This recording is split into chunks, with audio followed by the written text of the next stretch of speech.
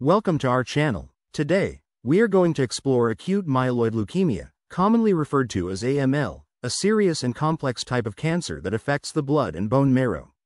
AML is a form of leukemia that primarily impacts myeloid cells, which are a type of blood cell responsible for various functions, including fighting infections and carrying oxygen. This condition develops when there is an abnormal proliferation of immature myeloid cells, leading to a compromised ability to produce healthy blood cells. To understand AML better, let's first talk about the basic anatomy of blood cells. There are three main types of blood cells in our bodies: red blood cells, which carry oxygen; white blood cells, which are part of the immune system; and platelets, which help with blood clotting. AML disrupts the production of these cells, which can result in symptoms such as fatigue, increased infections, and easy bruising or bleeding. Acute myeloid leukemia is characterized by its rapid onset and progression. Unlike chronic leukemias, which develop slowly and can often be managed over a longer period, AML requires immediate attention. The onset of symptoms can occur suddenly and may vary from person to person. Common symptoms include fever, unexplained weight loss, bone pain, and swelling in the abdomen or lymph nodes.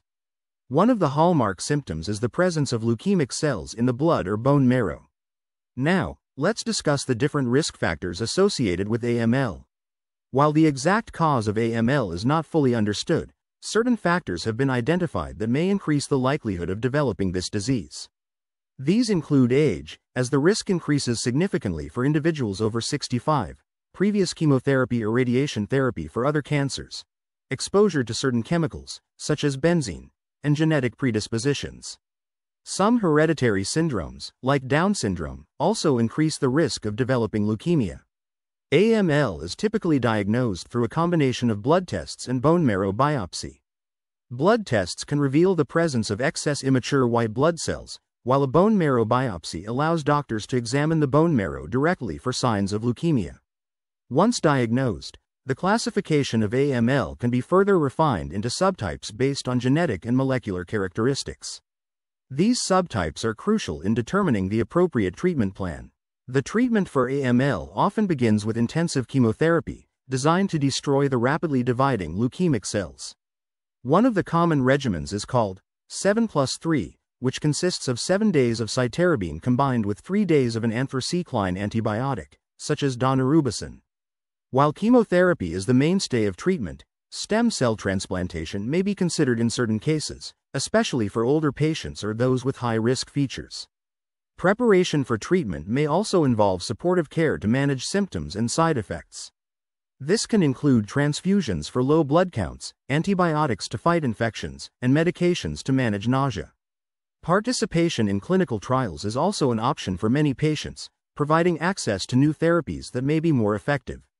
Following initial treatment, patients are monitored closely for signs of remission or relapse. Unfortunately, despite aggressive treatment strategies, AML can be quite challenging to treat effectively, and the risk of recurrence is high. Regular follow-ups and blood tests are essential to ensure that any emerging cancer cells are detected early. Survival rates for AML have improved over the past few decades, but they still vary widely depending on factors such as age, overall health, specific genetic mutations, and how well the disease responds to treatment. The prognosis is generally more favorable for younger patients and those with certain genetic markers associated with a better response to treatment. In summary, acute myeloid leukemia is a complex and urgent disease that requires a comprehensive approach to treatment. Awareness and understanding of this condition can lead to earlier detection and better outcomes for patients.